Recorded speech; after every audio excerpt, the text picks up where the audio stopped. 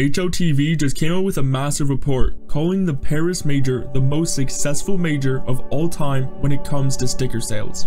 In 2019, Valve revealed that the Berlin Major paid players and teams over $11 million. Since then, CSGO continued to rise in popularity throughout the pandemic, which is where PGL Stockholm and Antwerp paid out $70 million combined to different teams and players, according to a blog post from Valve. But this is actually nothing in comparison to the Blast TV Paris Major, which just took place. We had our own estimations that this major had a massive supply going for it for stickers and capsules compared to previous years, but now we actually know some concrete details. According to information gathered by HLTV and Dust2 Brazil from various teams who wish to stay anonymous, the total earnings from the most recent major surpasses $110 million. This is just the Paris Major. Remember, Stockholm and Antwerp combined was $70 million, just to put in perspective. For the Paris earnings, this amounts to $4.5 million per team, but changes depending on what capsule, if it's divided by 8 teams or 40 players. Another thing, Skin Club, the sponsor for this video, is currently running a Secret Santa event.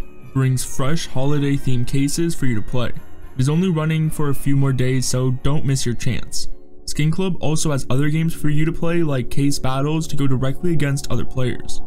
Or you can choose the upgrader to increase your skins. Don't forget about the daily cases and missions so you can earn rewards. Just click the link down below to start playing on Skin Club today.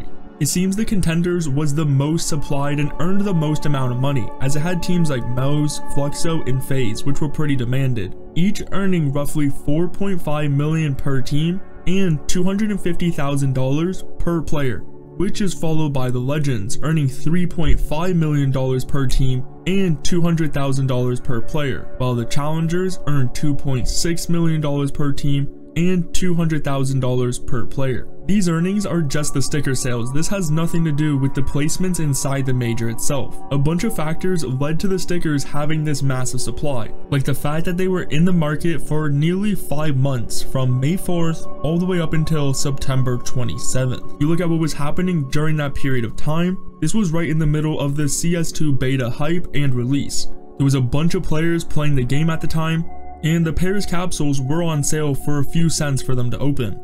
Of course, the nice borderless design may have played a part, but would that really make the stickers earn more than Antwerp and Stockholm combined? In 2024, we will be having 2 majors, Copenhagen and Shanghai, so we'll have to see if they can beat the heights which were set for the Paris sales.